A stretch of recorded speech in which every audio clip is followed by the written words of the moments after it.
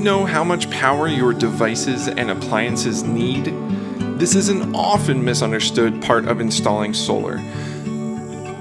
So before we start installing anything at all, I'm going to walk you through the basics of calculating your energy usage so you can size your solar system properly.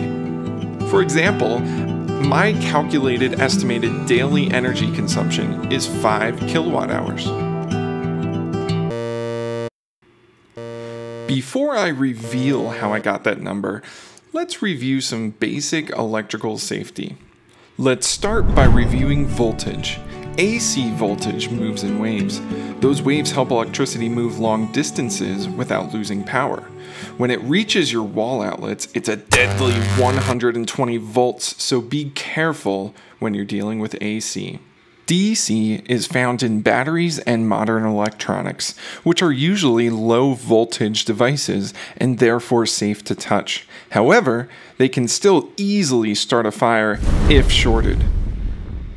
All live circuits have dangers associated with them, but usually the more power, the more dangerous it is. Okay, let's get back to our load analysis. Our biggest load is the microwave, which I measured at 2,000 watts. The term watts describes how much power is flowing through something. You can measure electrical power by measuring current and voltage or with a literal watt meter. If you want to learn about making these measurements yourself, let me know in the comments. Luckily, I've made a document listing all of the power requirements for all of the loads in the Terra Oasis, including a phone and a laptop. Download it and I'll show you how to use it. The goal of this document is to estimate how many kilowatts of energy you'll need while off-grid.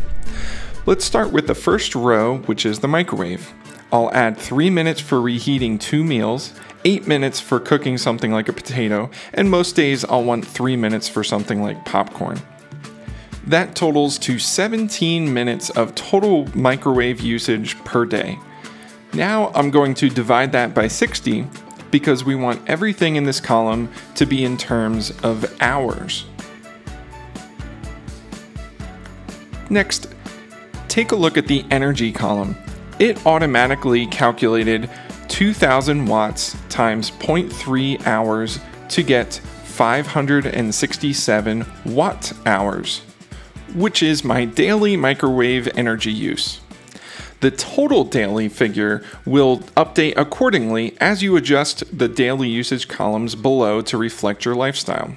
Make sure to input daily usage for each load and add loads as needed. And that's how I used my load analysis worksheet to determine that my daily energy requirements are 5 kilowatt hours. We'll revisit this number when we talk about purchasing solar panels. Next, I want you to watch my video on assessing the roof space of the Terra Oasis so you know how many solar panels you can practically fit.